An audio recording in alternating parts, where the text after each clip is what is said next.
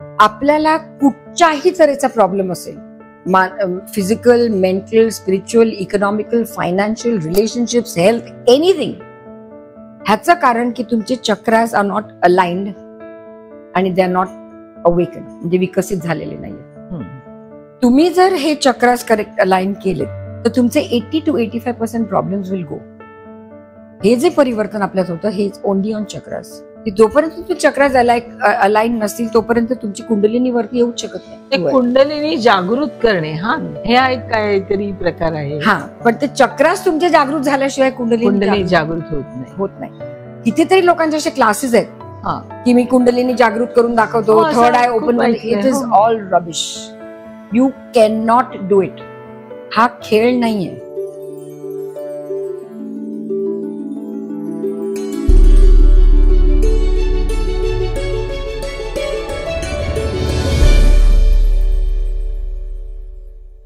मला वाटलं तू आज छान साडी वेळी दिसून मस्त अशी येणार, अशी रॉयल दिसते साडीमध्ये आज. अगं माझा विचार होता साडीवर, म्हटलं एवढी गरमी होते, एवढं गरम होतं, साडी वेळी दिसत जाम कंटाळा आला. म्हटलं नको, हे सुटसुटीत आपलं बरं आहे. पण तुझी साडी खूप छान आहे म्हणून तू घालणार म्हणून मी घातली साडी. तंचोई ना? हो, तंचोई खूपच छान. हे कैरवी कलेक्शन आहे. तिच्या साड्या खूप छान असतात. हो ना? वाशीला तिचं आउटलेट आहे, खूपच छान असतात त्याचे कलेक्शन. मला खूप आवडलं. जरी ही जरी नाही आता ही तंचोई आहे जरीची बाय द वे, कारण तो गोल्ड ते शाईन होतो. हो हो, फार छान कलेक्शन आहे. Very nice, very nice. घेऊन जाईन तुला एकदा तिच्याकडे. हा, जरूर. ती मला नेहमी सांगते तुझ्या मैत्रिणींना घेऊन ये, मैत्रिणींना घेऊन. एवढ्या साड्या पडल्या वापरल्या जात नाहीत ना तेवढ्या. तरी सुद्धा मी आहे ना फॅमिलीमध्ये जाते कोणाच्या, आपले जे फिल्म इंडस्ट्रीतले फंक्शन्स असतात, फिल्म इंडस्ट्रीचे फंक्शन, सण असतात, तेव्हा मी नेहमी साडीच नसते, त्या निमित्ताने वापरल्या जातात. खरंय, खरंय. आणि मला सगळ्यात आवडता ड्रेस हा साडीच आहे. मला आवडते साडी, पण मला त्याचा कंटाळा येतो, आळस येतो. ती घ्या, नेसा, पदर सांभाळ, हे कसे सुटसुटीत वाटत. स्त्रीचं सौंदर्य तिच्या केसात असतं असं म्हटलं जातं. आणि तुझे तर इतके लांब केस होते, मी पाहिलेले आहेत, म्हणजे अगदी पूर्वीपासून. आता सुद्धा तू असे सोडायचेस ते लांब होते. सडनली असा बॉयकट का केलायस? आणि त्याचं कारण मला माहिती आहे, पण मला असं वाटतं की माझ्या सगळ्या ऐकणाऱ्या मित्रमैत्रिणींना पण हे समजावं. ऍक्च्युली मला हे केस डोनेट करायचे होते खूप वर्ष, आणि त्याच्यासाठीच मी वाढवले होते. बिलो द वेस्ट असे होते माझे केस. पण असं चान्स नाही मिळाला, कारण ऍक्टिंग फील्ड मध्ये गेल्यावर तुम्ही मग कितीतरी वेळ लागतो ते परत यायला. तेव्हा हे कोविड आलं ना, ते म्हटलं ही चांगली ऑपॉर्च्युनिटी. कोविड आलं तेव्हा मी पूर्ण बॉल्ड केले केस, आणि ते मी डोनेट केले कॅन्सर पेशंट्सना. मला ते बरेच वर्ष करायचं होतं, त्यामुळे ते बॉल्ड झालं. नंतर मग ते जेव्हा वाढायला लागले तेव्हा मला हा सॉल्ट पेपर लुक खूप आवडला. म्हटलं आता मी कलर पण नाही करणार, मी आता कलर पण नाही करणार, मला हा लुक आवडला. तर त्यामुळे हे माझे केस आता शॉर्ट आणि सॉल्ट पेपर असे झाले. छान दिसतात. आणि डोनेशन हा प्रकार जो आहे, मला असं वाटतं तुम्ही जरी 1000 रुपये कमवत असलात तरी 10 रुपये तुम्ही कुणाला तरी नक्कीच देऊ शकता. ही आपल्यामध्ये चॅरिटी हा शब्द नको, पण कुणाची तरी मदत करणं हे देण्याची भावना लोकांना आपल्यामध्ये प्रत्येक माणसामध्ये असायला हवी. कारण आपण इतकं घेतो माणसांकडनं, धरतीकडनं, नेचरकडनं, केवढं घेतो, नुसतं रिसिव्हच करत राहतो. गिव्ह बॅक टाइम जो आहे तो कधीच करत नाही. सो आणि काय, सेवा करण्याचा मौका प्रत्येकाला मिळतो तसं नाही. तेव्हा जेव्हा तुम्हाला मिळतो तेव्हा तुम्ही तो जरूर करा, कुठच्याही प्रकारे हेल्प करा. असं नाही की मोठे मोठे डोनेशनच करायला पाहिजे. बरोबर. एक साधे 100 रुपयाची काय तो वडापाव वगैरे जरी 4 लोकांना, मुलांना आपल्या इथे वाटला तरीही ठीक आहे. गाईला चारा भरणं, स्ट्रे डॉग्स, एनिथिंग. मध्यंतरी मी असं ऐकलं, कोणीतरी सांगितलं होतं असं याच्यातून, की तुम्ही गाडीमध्ये बिस्किटाचे पुडे वगैरे ठेवा. हो, त्यांना भीक देण्यापेक्षा तो एक बिस्किटाचा 10 रुपयाचा बिस्किटाचा पुडा असतो, तो सहज आपण त्यांना देऊ शकतो. So there are veg and means of helping others. पण ही तुमची प्रवृत्ती असायला हवी. काही असा विचित्र अनुभव आलाय का एखादा, लक्षात राहील की अरे हे असं नको व्हायला हवं होतं किंवा असं झालं? मी नाव अजिबात घेणार नाहीये, कारण त्याच्यावर नको नाव. सिरियलचे डिरेक्टर, तुझा अनुभव सांग. एका सिरियलचे डिरेक्टर, 26 एपिसोड झाले, तेव्हा 13 म्हणजे खूप होतं. हे 26 एपिसोड झाले होते. तेव्हा एक पार्टी होती जुहूला, कुठेतरी ती पार्टी होती. ओके, मी साडी नेसले होते आणि सगळेजण डान्स बिन्स करत होते. त्या डिरेक्टर म्हणाले स्मिता कम डान्स. तर ठीक आहे म्हटलं डान्स. तर तेव्हा त्या डिरेक्टरनी माझ्या ब्लाऊजच्या आतून थोडासा हात घातला. मी खूप अनकम्फर्टेबल झाले आणि मी म्हटलं sir I want to sit down. मी बसले कारण मला हे असलं काय अजिबात आवडणार. दिस was too much for me. म्हणजे खूपच झालं मला. त्याच्यानंतर रिव्हेंज म्हणून दुसऱ्या दिवसापासून माझे डायलॉग्स कट झाले होते. माझा एकही क्लोजअप नव्हता घेतला आणि विदिन अ वीक माझा रोल कट झाला होता. म्हणजे मी मेले असं दाखवलं होतं. हो, असेही प्रसंग बरेच झाले. पण म्हटलं आय डोंट केअर. तुमचं सिरियल तुमचं हे तुम्हीच दिसता त्याच्यात, मला काय फरक पडतोय. हो. आणि पुन्हा मला पूर्ण फिल्म इंडस्ट्रीमधून बाहेर काढलं असतं तरी मला काही फरक पडला नसता, कारण मी माझं पोट काय त्याच्यावर अवलंबून नव्हतं. पुन्हा माझं असं काही म्हणणं नाहीये, मी दुसऱ्यांना जज करणं नाही. जर तुमचं त्या माणसावर प्रेम बसलं किंवा तुम्हाला तो आवडला किंवा काय, त्याच्या पुढे तुम्ही काही करा, माझ्याशी काही संबंध नाहीये. मला ते आवडले असते तर गोष्ट वेगळी झाली असती कदाचित. मला इतकं ते असं एखादी असं काहीतरी इतकं विचित्र झालं आणि फर्स्ट टाइम असा एक्सपिरियन्स मला झाला. आणि मी एक्सपेक्ट नाही केलं, कारण एखादा डिरेक्टर आपल्याला वाटतो की नाही दिस is a very clean man, is a nice गाय. त्यांनी असं काहीतरी केलं ना की मग एकदम हे होतं. काय काय डिरेक्टर्सचं रेप्युटेशन आहे किंवा काय काय ऍक्टर्सचं रेप्युटेशनच तसं आहे, तेव्हा आपण सावधच असतो. हो, आपण सावधच असतो. पण एनिवे असे आहेत किस्से. असा एकच आहे ऍक्च्युली हा असा किस्सा. आता आपण थोडस तुझ्या अध्यात्माकडे वळूया. तू एक्झॅक्टली काय करतेस, म्हणजे कशाचा अभ्यास केलेला आहेस? योगा आहे का चक्र? आजकाल खूप वेगवेगळ्या प्रकारच्या अध्यात्माची रूप आहेत, तर तू कशामध्ये तुझा अभ्यास आहे? बेसिकली मी ऑलमोस्ट चक्रासवर, सप्तचक्र जे आहेत आपली, त्याच्यावर ऑलमोस्ट थिसिस केलंय. So I know that subject वेल असं म्हणायला हरकत नाही. दुसरा माझा USP is automatic writing. Automatic writing याला शॉर्ट फॉर्म मध्ये ऑटो रायटिंग म्हणतात. त्याच्यामध्ये युट्यूबवर व्हिडिओज पण आहेत, people can see if they want to. पण ऑटो रायटिंग मध्ये म्हणजे you connect with the soul that has passed over. जी लोक गेली आहेत त्या पलीकडच्या जगात, त्यांच्याबरोबर त्यांच्या सोलशी कनेक्ट करणं हा एक हिलिंग प्रोसेस आहे. तर पण healing for hmm? For people here and for them, even for the souls. काय होतं, क्लोजर मिळत नाही. एस्पेशली कोविडमध्ये अनटाइमली डेथ्स झाले आणि त्या लोकांना त्यांच्या फॅमिलीना अलाव पण नव्हते करत, माहितीये, बघायला. ते असे रॅप करायचे ब्लू याच्यामध्ये प्लास्टिकमध्ये आणि सगळे. तर तो शॉक होता खूप. कोविडमध्ये हे खूप एक्सपिरियन्स झाले. तर तो शॉक होता. तर त्यामुळे त्या सोल्सना पण bye bye, good bye, closure हे मिळत नाही. आणि फक्त क्लोजरसाठी नाही, कधी कधी काय होतं, आपण खूप अटॅच्ड असतो एखाद्या व्यक्तीशी, मग ती आई असो, मुलगा असो, नवरा असो, कोणी. तर तुम्ही लेट गो करत नाही, कारण ते क्लोजरच मिळत नाही तुम्हाला. तर हा एक बेसिक प्रोसेस आहे, इज अ क्लोजर प्रोसेस. इथली लोक इतकं रडतात किंवा इतकं दुःख असतं तर ते सोल पुल होतं खाली. त्या आत्म्याला पण गती मिळायला पाहिजे ना.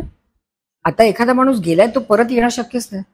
सो एक ऍक्सेप्टन्स ही गोष्ट असायलाच हवी ना. तर मग आणि सोलला पण खूप खूप आवडतं, म्हणजे आवडतं त्यांची लोक त्यांना भेटायला आलेली.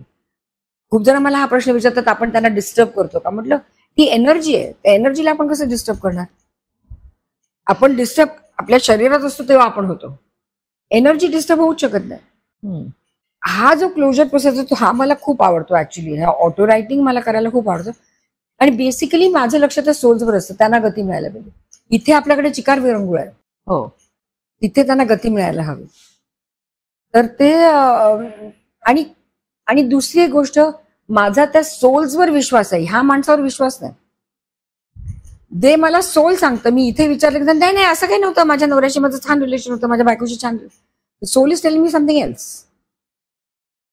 ही अलीकडचीच गोष्ट आहे. गेल्या 15 दिवसामध्ये एक आले होते, फॅमिली अख्खी आली होती. त्यांना त्यांच्या आईशी बोलायचं होतं आणि नवरा पण तिथे होता. तर मी म्हटलं there is the soul is hurting, but I can feel the poke in my heart, the soul is hurting. How was your relation with your wife? मैंने बहुत अच्छा था हमारा तो, वगैरे वगैरे वगैरे. म्हटलं no, something is there, it's still hurting me. तर मी म्हटलं की ह्या मुलांना सगळ्यांना आपण दुसऱ्या रूम मध्ये पाठवा, तुम्ही आणि मी आपण नुसते बसूया. आणि कधी कधी ऑकवर्ड पण होत असेल फॅमिली मुलांच्या समोर काय बोलणार. मग ते ओपन अप झाले की काय व्हॉट एव्हर होतं ते त्यांचं अफेअर हे ते, तेव्हा मग ते सोल शांत झालं. कधी कधी सोल्स आर ऑल्सो लिटिल असे हे असतात, थोडस दुःख असतं कुठेतरी, तर ते देखील रिलीज व्हायला हवं, फॉरगिव्हनेस व्हायला हवा. तर फॉरगिव्हनेस अशा वेळेस होत नाही. तर असे बरेच किस्से आहेत. ते ऑटो रायटिंग करायला मला खूप आवडतं. म्हणजे मी जवळजवळ 25-28 वर्ष ऑटो रायटिंग करते. चिकार झालेत, खूप झालेत, खूप छान छान एक्सपिरियन्सेस पण आहेत. पण हे दोन चक्रास आणि ऑटो रायटिंग हे माझं मेन हे आहे. आता चक्रांच्या विषयी पण सांग ना थोडं. आता सप्तचक्र जे आहेत, आपल्याला कुठच्याही तऱ्हेचा प्रॉब्लेम असेल, physical, mental, spiritual, economical, financial, relationships, health, anything, ह्याचं कारण की तुमचे चक्रास आर नॉट अलाइन्ड आणि दे आर नॉट अवेकन, म्हणजे विकसित झालेले नाहीये. तुम्ही जर हे चक्रास करेक्ट अलाइन केलेत तर तुमचे 80 to 85% प्रॉब्लेम्स विल गो. आणि एक जे इंटरनल ट्रान्सफॉर्मेशन होतं ना, परिवर्तन मी म्हणते, बदल नाही, परिवर्तन इज परमनंट अँड इरिव्हर्सिबल. हे जे परिवर्तन आपल्यात होतं हे is only on chakras. Awakened स्थिती आपण म्हणतो, एनलाइटन स्थिती आपण जी म्हणतो, की जोपर्यंत तुमचे चक्रास अलाइन नसतील तोपर्यंत तुमची कुंडलिनी वरती येऊच शकत नाही. कारण तिला वर येण्याचा, राईज होण्याचा मार्ग फक्त ह्या चक्राच्या ते कुंडलिनी जागृत करणे, हा हे एक काहीतरी प्रकार आहे. हा, पण ते चक्रास तुमचे जागृत झाल्याशिवाय कुंडलिनी जागृत होत नाही. कितीतरी लोकांचे असे क्लासेस आहेत की मी कुंडलिनी जागृत करून दाखवतो, third I open, it is all rubbish. You can not do it. हा खेळ नाहीये. You cannot do it. तुमचे गुरु, स्पिरिच्युअल गुरु जर असतील ते दे कॅन डू इट, पण ते देखील नाही करत. कारण तुमची शरीराची तेवढी कॅपॅसिटी नसते, तेवढी पात्रता हवी. कुंडलिनी राईज होणं इज नॉट अ जोक. तुमच्या शरीराची तेवढी पात्रता हवी की तुमची कुंडलिनी राईज झाली तर तुम्ही you should be able to take it. तर गुरु पण नाही करणार जोपर्यंत is not sure of what you R. तेव्हा कुंडलिनी राईज होणं हे अगदी सहज कुणालाही शक्य आहे, पण त्याच्यासाठी तुमचे चक्र हॅव टू बी बॅलन्स. आणि असं नाहीये की तुम्ही आता चक्र केले 6 महिने झाले की तुमची kundalini, no no, it's not that easy. Kundalini अशी फटकन राईज होत नाही. खूप अभ्यास असणार. हा, खूप अभ्यास आहे. तर माझ्या अर्थात क्लासेस आहेतच. माझं वेबसाईट बघू शकतेस तू. तू पुस्तकही लिहिली आहे. हो, मी 2 पुस्तकं लिहिली आहेत. एक आहे बिफोर टुमॉरो आणि एक इन एव्हर. मला आठवतंय पहिल्या वेळेला तर सचिन तेंडुलकर जी आले होते त्या पुस्तकाच्या. आणि आता माझं तिसरं बुक 2-3 महिन्यात येईल, तिसरं स्पिरिच्युअल बुक. अच्छा. बाय द वे, माझ्या एका दुसऱ्या पुस्तकाचं ओपनिंग आहे, पब्लिशिंग आहे. पुण्याचे पब्लिशर्स उन्मेष प्रकाशन म्हणून. तर त्याचं आत्मकथन आहे बरं का. म्हणजे ऍक्च्युली हे ऑटोबायोग्राफी झाली असती, पण मी स्वतः कधीच लिहित नाही कारण मला तेवढं पटकन सुचत नाही लिहिणं. तर मला नेहमी एक घोस्ट रायटर लागतो. तर पहिल्यांदा त्यांनी मला शुभेच्छा देते. थँक्यू. आता मला सांग, इतकं सगळं विविध व्यक्तिमत्व आहे तुझं, इतके तुझ्या आयुष्याचे वेगवेगळे पैलू आहेत, तर घर आणि ही बाहेरची तुझी ऍक्टिव्हिटी याचा समतोल कसा साधतेस? सुरुवातीला एकतर आमची जॉईंट फॅमिली होती, त्याचा मला खूप फायदा झाला. मुलं घरी होती ती सुखरूप होती, लहान होती तेव्हा. म्हणजे माझी जाऊ, दीर, सासू, आत्ते सासू हे सगळेजण होते घरात सांभाळायला. मी सगळ्यांना भेटलीये, मला माहिती, सगळ्यांना ओळखतेस. तर तेव्हा तो सपोर्ट मला खूप होता फॅमिलीचा. पुन्हा माझा नवरा खमका आहे, तू पण हेही तुला माहिती आहे मोन कसा आहे. तर मोनचा मला खूप मोठा सपोर्ट आहे, खूपच मोठा सपोर्ट. त्यांनी एनकरेज केलं, कारण त्याला नुसती घरात बसणारी बायको नाही आवडत. मला तेच वाटतं, प्रत्येक वेळा असं म्हटलं जातं प्रत्येक यशस्वी पुरुषाच्या मागे स्त्री असते, पण मला असं म्हणायचं आहे की प्रत्येक यशस्वी स्त्रीच्या मागेही पुरुषच असतो. मग तो तिचा नवरा असेल, भाऊ असेल, वडील असेल, कधी मित्रही असू शकेल, पण यशस्वी स्त्रीच्या मागे सुद्धा एक पुरुषच असतो. Correct, exactly. तर मोन कसा आहे तुम्हाला सगळ्यांना माहिती आहे. Is a very strong personality. As a lawyer also very strong, आणि as a person also very strong personality. तर त्यांनी म्हणा, you do it, I will support. तर जोपर्यंत तुम्हाला ते तेवढं असं फॉर्म कोणीतरी सांगणार नाही, तू चल मैं आई टाईप, यु नो, तोपर्यंत आपण नाही काय करू शकत. आपल्याला तो तेवढा स्ट्रॉंग हे पाहिजे सपोर्ट.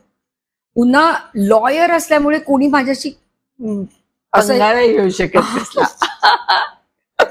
कोणी बघा नाही, पुन्हा कोणी मध्ये पैसे बुडवले आहेत किंवा काय असला काही प्रकार झालेला नाही. कारण आतापर्यंत बऱ्याच लोकांना माहिती आहे मून काय आहे किंवा काय त्याचं स्टॅचर आहे किंवा काय लेवलचं लॉयर आहे वगैरे, हे बऱ्याच लोकांना माहिती आहे. तेव्हा तो एक मोठा मेजर सपोर्ट. तेव्हा मला परमेश्वराच्या कृपेने हे सगळी लोक जी माझ्या अवतीभोवती आहेत त्यांचा मला खूप सपोर्ट मिळाला. तेव्हा असं बॅलन्सिंग ऍक्ट असा नाही झाला माझा कधीच, की मला घर पण सांभाळायचं, हे करायचं ते करायचं आणि बॅलन्स करते, मुलं इथे ठेव, मुलं, असं नाही झालं कधी. मुलांची पण मुलांकडे निग्लेक्ट झालाय वगैरे हा प्रकारही नाही झाला. So I have to only thank God. एक ग्रॅटिट्यूड तेवढंच फक्त, कारण ह्या सगळ्या गोष्टी होणं हे स्वप्न आहे माहितीये का. मी खरंच असं सांगून देखील कोणाला पटणार नाही. आता ह्या फिल्म माझ्या पदरात पडणं, तुला माहितीये माझी कुठचीच फिल्मी बॅकग्राऊंड नाही, सगळी लॉयल बॅकग्राऊंड, तर हे सगळं माझ्या पदरात पडणं. कोणी गॉडफादर नव्हता इंडस्ट्रीमध्ये. एक्झॅक्टली. तरी सुद्धा तुला सगळे छान रोल्स मिळाले आणि ते रोल्स लोकांना आवडले, त्यांच्यापर्यंत मी पोहोचले. हे तर माझ्या हातात नाहीये. मला आठवतं एका तू मला वाटतं काजोलची आई झाली होती, हमारा दिल आपके पास है. हा, आणि सलमान खान आणि काजोल होती का त्याच्यात? नाही, अनिल कपूर. तो पण तुझा रोल खूप छान झाला होता. तो पण हिट झाले. हमारा दिल आपके पास है, हम आपके दिल में रहते हैं, हे सगळे हम वाले पिक्चर्स त्यावेळेस फार व्हायचे. तर ते दोन्ही पिक्चर्स मध्ये अनिल कपूर तो रोल तुझा छान होता, जरा वेगळा होता, छान वेगळा. सो ह्या सगळ्या गोष्टी लोकांना पर्यंत मी पोचणं, अप्रिशिएट होणं. आणि आज आत्ता तशी मी फारसं काम करत नाहीये, कारण बस झालं, कंटाळा आला मला. थोडंफार काय जे काय असेल तर I don't mind doing pictures किंवा वेब सिरीज. पण अजूनही लोक मला तितकाच रिस्पेक्ट देतात, अजूनही लोक मला ओळखतात. म्हणजे हा किस्सा मी देखील. तो हे आता हा एक क्रेडिट. आता सध्या वेब सिरीजचं जग आहे, तर तुझं त्याशी काय मत आहे की चित्रपट आणि वेब सिरीज याच्यात काय फरक आहे?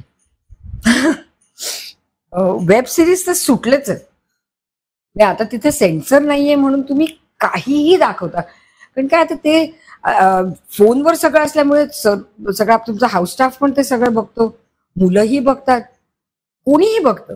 आणि मला असं वाटतं इट्स टू बोल्ड. मला कदाचित मी ओल्ड स्कूल असेल, पण मला ते खूप बोल्ड वाटतं, खूपच बोल्ड वाटतं. ती लँग्वेज, ते जे सेक्शुअल सीन्स वगैरे जे दाखवतात ते मला खूप बोल्ड वाटतात. तशा आता छान सोज्वळ किंवा कथानक असलेल्या मी म्हणते ओढून ताणून कुठेतरी सेक्स मारा इतकं बोल्ड सीन दाखवले जातात.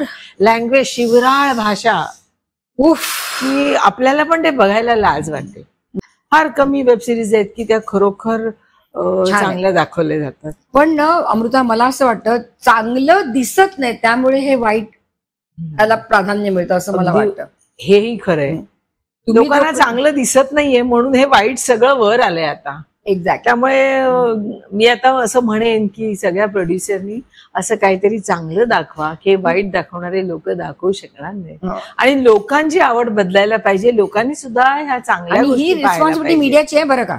आपल्यासारख्या लोकांची किंवा मीडियाची ही रिस्पॉन्सिबिलिटी की तुम्ही चांगलं दाखवायला सुरुवात करा. उगाच त्याच्यात ओढून ताणून हे सगळे लेस्बियनिझम, होमोसेक्शुअलिटी ही पण, अरे केवढं म्हटलं आणि वर्षानुवर्षी आपण जे बघत आलोय ते काय वाईट होतं का? तरी आपण सगळे बघत होतो ना, ते चांगलंच बघितलंय की. आणि पाश्चात्यांचं अनुकरण कशाला?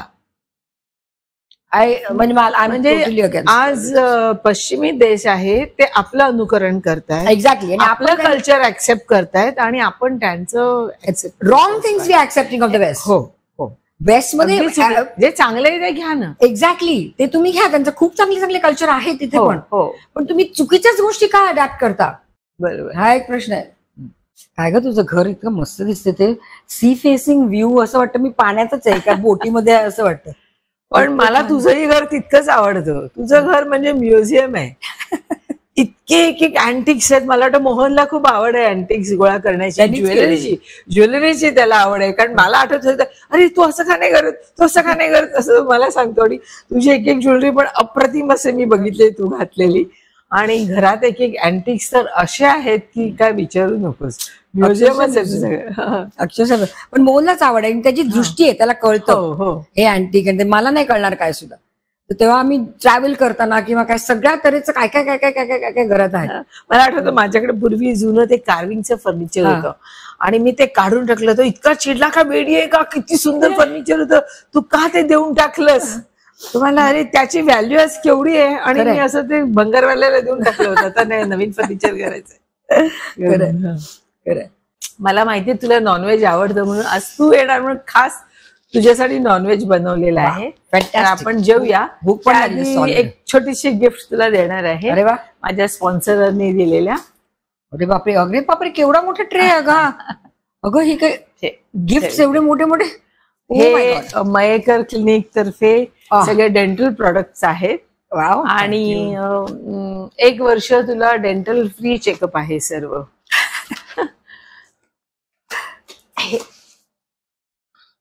डॉक्टर GD पोळ फाउंडेशन तर्फे त्यांचं मेडिकल कॉलेज आहे आणि हॉस्पिटल आहे.